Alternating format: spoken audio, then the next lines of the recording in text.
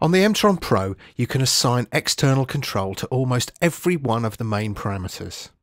And as you would expect, there's a simple MIDI Learn feature implemented by clicking on the MIDI CC button here. Once you've clicked this, you will see two boxes over each control, and these are layer specific and correspond to layer A and layer B. Layer A CC assignment box is red and layer B CC assignment box is green. Other global and non-layer specific controls are simply coloured grey and have a single box. So let's say we want to control filter cutoff of layer A via a knob on our external controller. We'll simply click on the red box over the filter cutoff knob, turn the knob on our controller, and we immediately see that this has taken effect by the number allocated to that knob.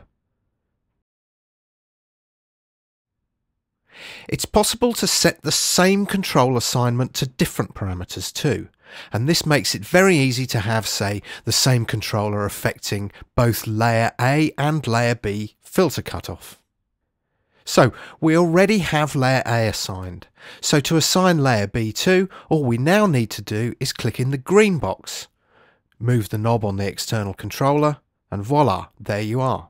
The same CC number and knob now affects both layer A and layer B filter cutoff.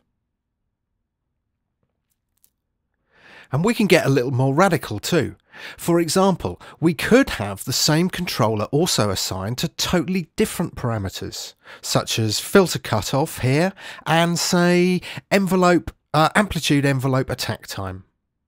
Now, to do this, we simply click on the box above that slider and move the knob again.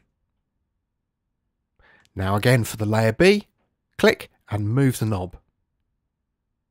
So now when we come out of MIDI CC mode and move this particular knob, we'll see both filter cutoff and envelope attack time get controlled by the same knob.